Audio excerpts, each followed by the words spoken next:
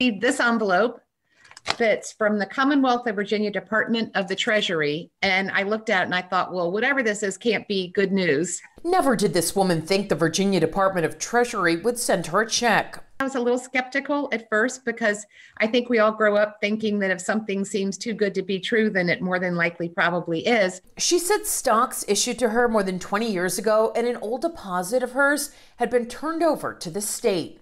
We want to reach any adult that's ever had a Virginia address, and we want to help them get back their unclaimed property that may be in our system, especially during these times when every dollar can help. State officials say consumer protection laws require businesses to turn unclaimed property or funds over to the state, things like bonds, insurance proceeds, utility deposits, or stocks. The state then holds on to the property until it can be turned over to the rightful owner or heir.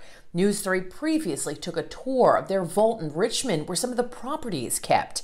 Normally, they hold in-person events to try to reunite people with funds, but COVID is preventing that. We really wanted to make sure that we did not miss a beat in getting our important message out to our citizens and assisting them during these really challenging times. So they created a new way to reach people. We quickly implemented new technology that actually allows us to run virtual call events. Companies or organizations can team up with them to hold a virtual event. Employees or members of the group can be part of a virtual call center and help reunite people with their cash. Honestly, that's a ton of money in there that's just sitting that belongs to folks in our state. If you want more information or if you want to search your name, go to our website, WTKR.com. We have a link set up for you there. I'm Margaret Cavanaugh for News 3.